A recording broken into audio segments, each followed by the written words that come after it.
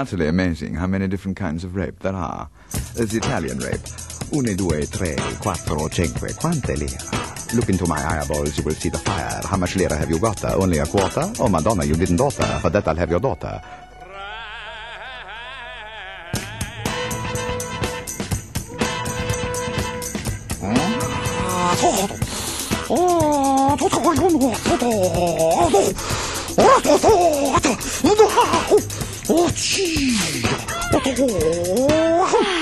Japanese rape, of course.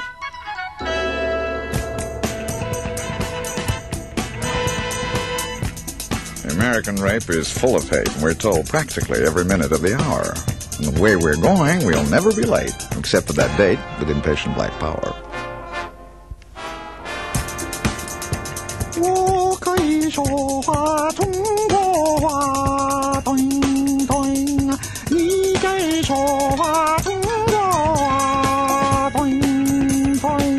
Beginnings of Chinese rape. Endless. One does need time, as any Englishman will explain, if only to apologize for the agonized inconvenience caused to Mother Nature's forbidden walls. In France, of course, where fun is greedy, the women are a little more seedy, and rape is hardly ever necessary. So even if the franc is down, la plume de ma tante is always up and around. In Germany, it isn't always remembered.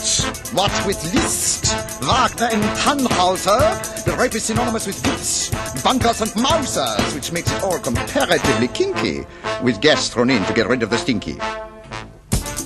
In Russia, it's far too cold for anything so bold, and being notoriously political, if a trifle hypocritical, rape becomes piratical, and Czechoslovakia are far more suitable.